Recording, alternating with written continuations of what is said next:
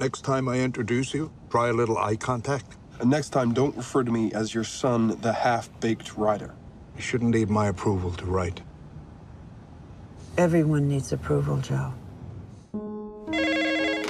Hello? Am I speaking to Mr. Castleman? I'd like my wife to get on the extension.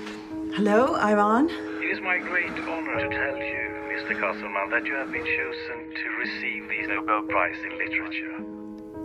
Tell me this isn't some great big fat joke. It's all real, darling. Breathe. Uh-huh. Welcome to Stockholm. We are so delighted to have you here. I came across some of your stories in the college journal. Beautifully written. Joe had a very heavy hand as a teacher. Did he encourage you to keep writing? A writer writes because he has something personal to say. You write with intelligence, but you're detached. The characters are supposed to be detached, especially the mother. My wife doesn't write, thank God.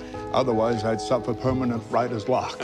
Don't ever think that you can get their approval. Whose? The men. The ones who decide who gets to be taken seriously. A writer has to write. A writer has to be read, honey.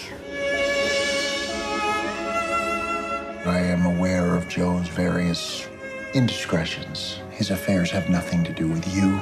That's a deep-seated fear of inadequacy. Don't paint me as a victim. I am much more interesting than that. Don't walk away from me, damn it! I can't do it anymore. I can't take it. I can't take the humiliation. What are we doing? Joan, we're not bad people. I think you are sick and tired of Joe Castleman.